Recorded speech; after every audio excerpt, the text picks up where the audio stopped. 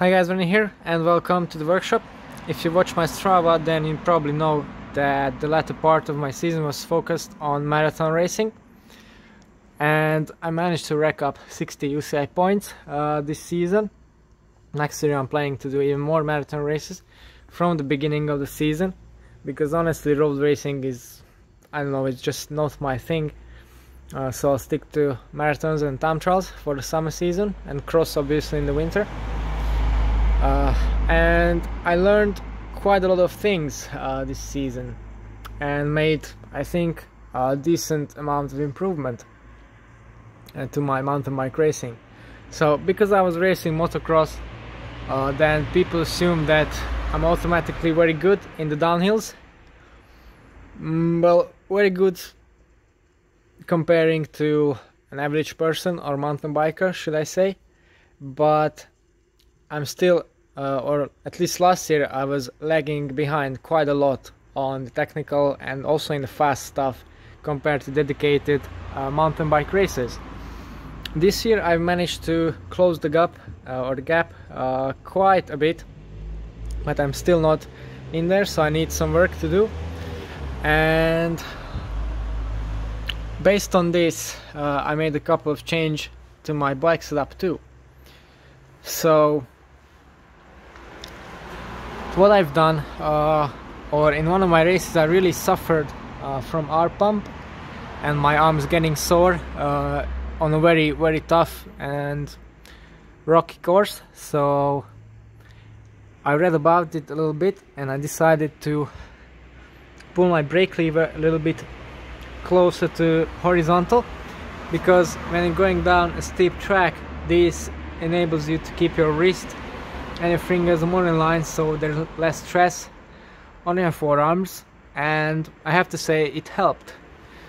Another thing I've done is to bring the contact point or the bite point of the brake closer to the bar, which, going back to motorbikes, is a feeling that I never really liked. But again, I read about this and I got some advice and I adjusted it this way, and it really helps cut the fatigue in your forearms, just because your fingers are not wide open when you have to hold them over your brake lever.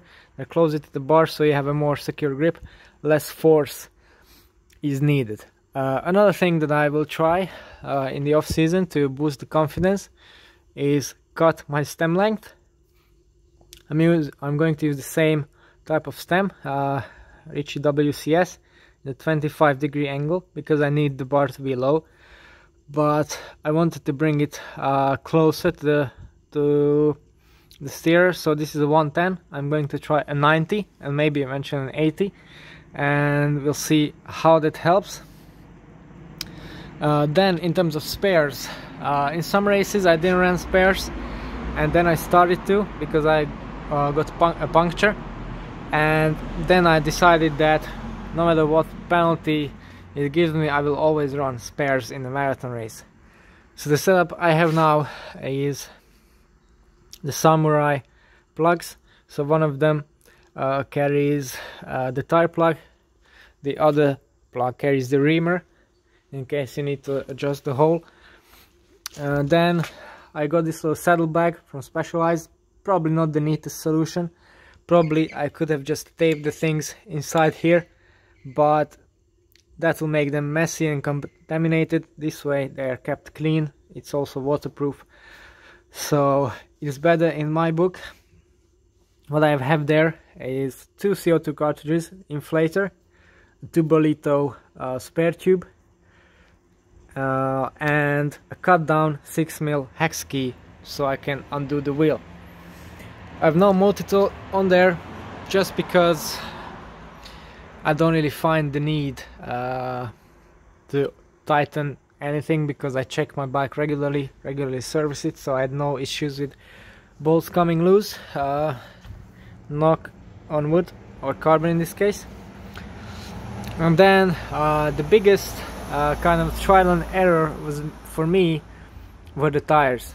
Now for cross country you get quite light and thin tires, but still you have to do downhills which are quite technical, quite rocky, and at a serious pace if you want to go anywhere near the front. So you have to really consider tire choice. Now, at one point I was using tire pressures that were probably a bit too high, around 25-26 psi. Then I started having problems with just general soreness on the bike, because all those tiny vibrations were being transferred to my hands, to my back, etc. So that was not a good option. Then I was going down with tire pressures. Now MV has a recommendation for these wheels and for the tires of this width of 16 to 21 psi. So I kind of stick to the higher portion of that, 19 in the front, 21 in the rear. So far it has been working good. In terms of sealant, that was also a mistake I was making, that I was not using enough sealant. Once I got a sidewall cut, and for some reason, I don't know exactly why, I tended to run not too much sealant, just around 50-60 mil in these wheels, and the sealant has sealed the sidewall cut for a time, and then 5 kilometers before the finish it completely lost the air, so I had to reinflate it, and then it was barely holding anymore.